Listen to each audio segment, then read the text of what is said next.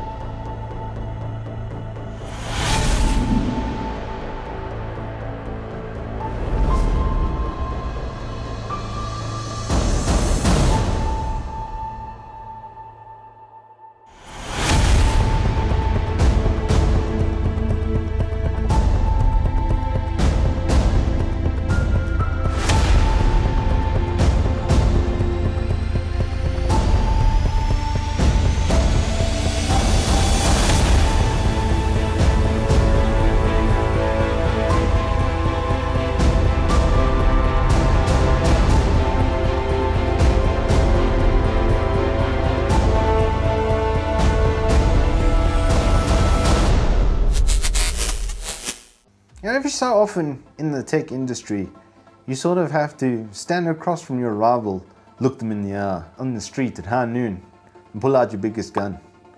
This is one of those instances. The Alienware Area 51 has clearly been made with one singular purpose in mind, and that is to be the most powerful gaming notebook ever designed. The feature set includes things like Tobii eye tracking, overclockability, profiling, game profiling, a user interface that you can literally do pretty much anything with, and just everything, including the kitchen sink, just about has been thrown at this laptop. The 9700K can crack the 5 GHz mark. The 2080 is basically giving the same FPS as what I would see on my main rig. That being a 27 kilogram water-cooled 3950X and 2070 Super. This laptop is able to keep up with that in frame rate and beat it in certain areas. If that wasn't enough, they've put in probably one of the best looking chiclet keyboards I've ever seen. A light up touchpad, more connectivity than you could really ask for, and then monitoring of that connectivity. They've also put in their proprietary graphics amplification port. So if the 2080 is not enough, you can still have the external amp connected to this as well. There really isn't anything that would make you go wanting on this laptop, from dual storage options to a 144Hz G-Sync display. This thing ticks absolutely every single box. And it's what I would surmise a company like Bugatti would make if they were looking at making a laptop. It has the 9700K, which obviously doesn't have hyper-threading, and it's not going to win any multi-threaded benchmark. But what it will win is single-core performance. So much so that it even outperformed my desktop yet again. So if there's anything on desktop from AMD that could even come close to this laptop, it doesn't exist yet. This then is practically, in layman's terms, the most powerful gaming notebook ever designed. And then they finished it in possibly one of the best looking chassis I've ever seen. Now, all of this does come at rather a hefty cost of $4,500 USD. But if you're tired of lugging around a PC and you want something that can feasibly fit into a backpack, then this is it. I will say though, you'll get some free leg days of training with a 330 watt and a 180 watt power brick that is needed to make sure that this thing can achieve peak performance. But those peaks are very, very high indeed.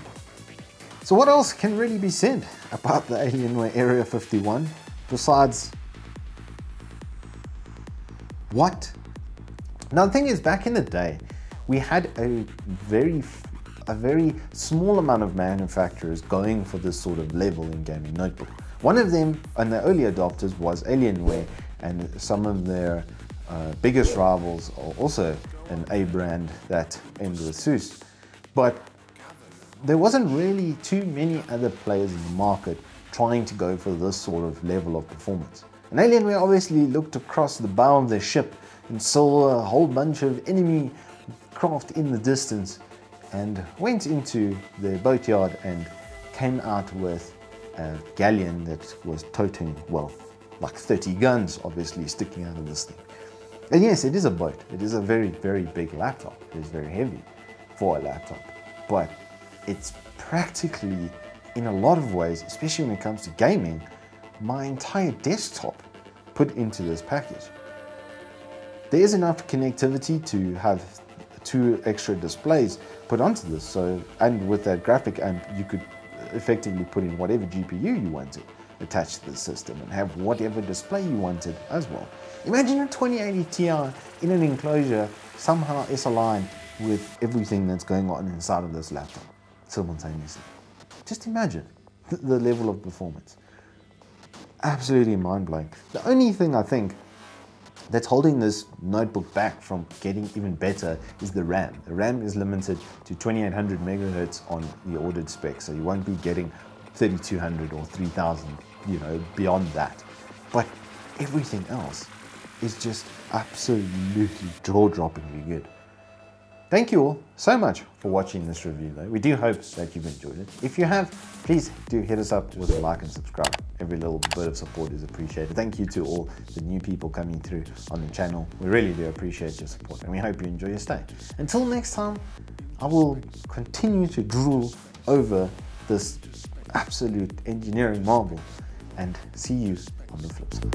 Into space, into space, into space, into space.